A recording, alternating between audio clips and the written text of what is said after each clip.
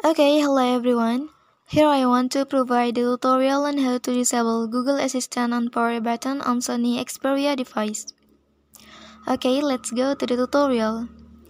For the first step, I'm gonna show you the Google Assistant by pressing the power button like this. Well, then how to disable it? Here we go.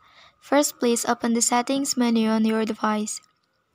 And then here you can scroll down and select system option. Okay, now you can tap on gestures option. After that, here you can select power key behavior. And then here you can select the bottom option, none. And then the Google Assistant and power button on your device has been successfully turned off. Well, that's the tutorial on how to disable Google Assistant and power button on Sony Xperia device. If you are helped by this video, don't forget to like and subscribe to get other information from this channel. Thank you.